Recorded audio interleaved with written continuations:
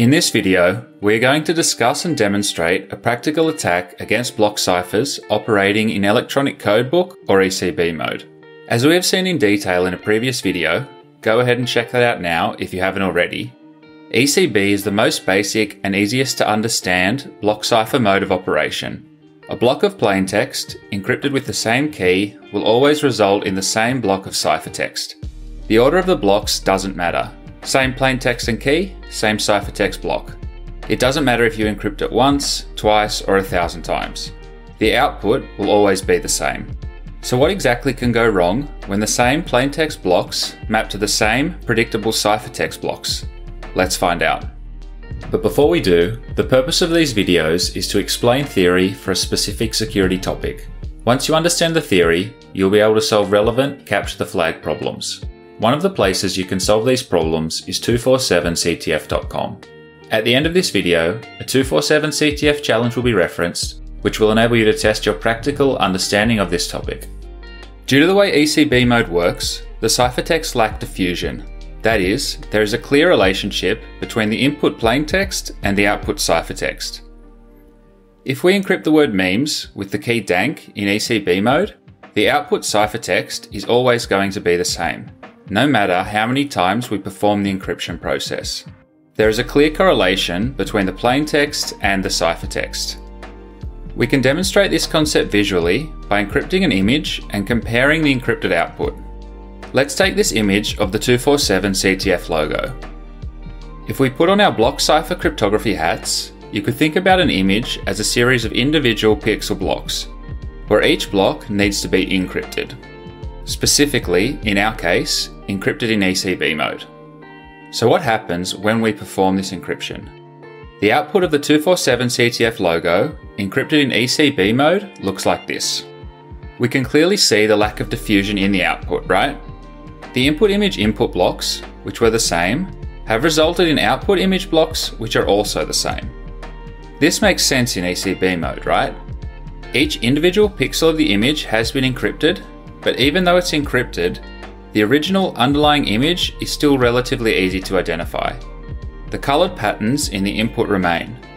The encrypted representation has just changed what that pattern looks like. This example demonstrates that inherent weakness of ECB, which other symmetric block cipher modes such as CBC, again, take a look at that previous video if you haven't already, don't suffer from when used correctly. It's also somewhat in the name, right? Electronic codebook. Same input, same key. Results in a predictable output which can be mapped as a codebook or lookup table. If you know the plaintexts and you've seen the ciphertext, you don't need to reperform the encryption again. You already know what the output will look like. You can just search for the encrypted representation in your lookup table. This is exactly what happened as part of the Adobe password leak back in 2013. Due to the lack of diffusion, the leaked passwords basically created a giant crossword puzzle. If you could figure out the plaintext for a specific block, you knew the plaintext for every other instance of that block in the encrypted password leak. This same process always works in ECB mode. Once you have a codebook of known plaintext, you can start looking up ciphertext blocks in your table.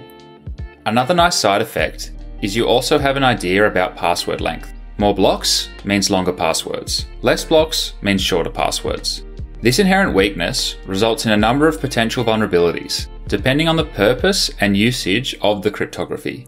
That is, an attacker could identify if two ECB encrypted messages are the same, identify if two ECB encrypted messages contain similar substrings as long as they are block aligned, identify whether there is any repeated data in a message, which we could easily see in our encrypted 247CTF logo, for example, create fake ciphertexts due to the independent encryption and decryption process performed on blocks in ECB mode. That is, the blocks don't rely on each other, and as long as you have the padding right, the order of the blocks doesn't matter either. So these are the theoretical weaknesses, but what does that have to do with a CTF? Well, let's talk about an example challenge, which demonstrates how you could abuse an ECB mode implementation. You have an application which will encrypt any arbitrary plaintext and provide you with the ciphertext. If you can create a ciphertext for the plaintext dank meme machine, you'll be rewarded with a flag. Sounds easy, right? However, there is a little trick. the application doesn't allow you to directly encrypt the plaintext dank meme machine. If you try to encrypt this exact plaintext, the application will complain. So how can we solve this? Well, due to the properties of ECB mode, we can solve this by forging a ciphertext after first building up a codebook. But how do we create this codebook exactly? Let's start with the first step. Without running the code, and by forgetting how to use Google, how can we blindly figure out the size of the block used by this application? Due to the properties of a block cipher, the length of the output ciphertext is based on the length of the input plaintext. So we can just start with a single character plaintext and take a look at the size of the output ciphertext. By sending a plaintext of A, we can see that we have an output ciphertext of length 16. This is probably the size of the block, but depending on what exactly is being done to create the ciphertext, we can verify this just to be sure. Let's incrementally send more letters of the alphabet as plaintexts. So AB, then ABC, and so on, increasing the length of the input plaintext each time until the length of the output ciphertext changes. Once the length of the output changes, we know we have reached the maximum size of a single block. We know this because a second block is now required to represent the output ciphertext. Okay, so after sending a plaintext of length 16, the length of the output ciphertext changes. If we subtract the differences in the lengths of the output, we know that we have found the block size, which in this case is 16. But what is being encrypted here exactly? This output is comprised of two blocks. The first block contains the encrypted representation of A, B, C, D, E, F, G, H, I, J, K, L, M, N, O. And the second block contains 16 bytes of the number 16 for padding. I'm a broken record at this point, but take a look at the previous video if this padding stuff sounds like black magic. If we add another character P to our input, the first block doesn't change because it still contains the same data. After all, we are using ECB, remember? But the second block does change because now the second block contains P and 15 bytes of the number 15 for padding. We can also test this out and see our codebook mapping in action. Ignoring the padding block, if we send two input blocks of the same alphabet block-aligned plaintext, we get two output blocks of the exact same block-aligned ciphertext. Okay, great, but how can we use this to solve the challenge? Well, let's think about what we need to do to get that flag. To solve the challenge, we want a ciphertext which is 2 blocks long, because dank meme machine is 17 bytes long, which we know is larger than a single 16-byte block.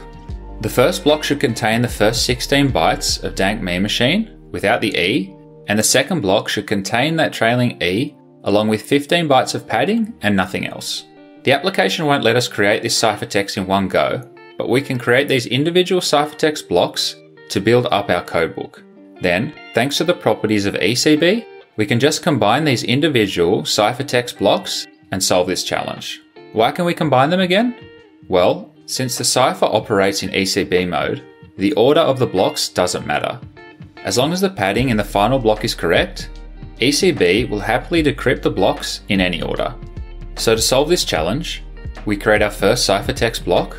Next, we create our second ciphertext block. So now we have both pieces of our ciphertext puzzle and we just need to combine them together. Take our first ciphertext block, then add our second ciphertext block, and we have created our forged ciphertext. Now, we just need to submit the combined ciphertext to the application and we receive our flag. Awesome. We just broke a cryptographic implementation due to the design decision made to utilize a symmetric block cipher in ECB mode. If you learned something here, make sure to like and subscribe so you don't miss out on any future security capture the flag walkthroughs and videos. Also, at the 247 CTF, you can practice this theory yourself. The challenge, the impossible user in the cryptography category, will reward you with a flag if you can solve a symmetric block cipher challenge in ECB mode.